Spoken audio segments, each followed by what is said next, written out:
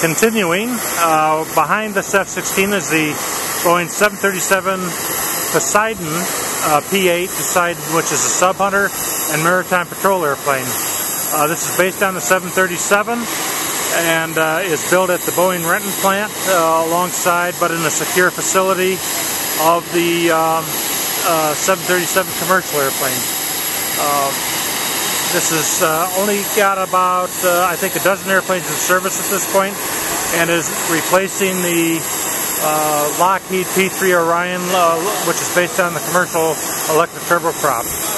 Now, the CFM engine on this, Bjorn, you wanted to tell us a little bit about this? Yeah, I visited CFM yesterday to get a briefing on the LEAP, and they actually said that LEAP is building on the experience that they have with the CFM 56, and they took as an example, the 56 is flying from a couple of 100 feet above a salty sea surface on the Poseidon, all the way, up to the salty deserts and sandy deserts of the Middle East or China. So they basically say they know all about the tough environment worldwide for a commercial turboprop. Thank you very much.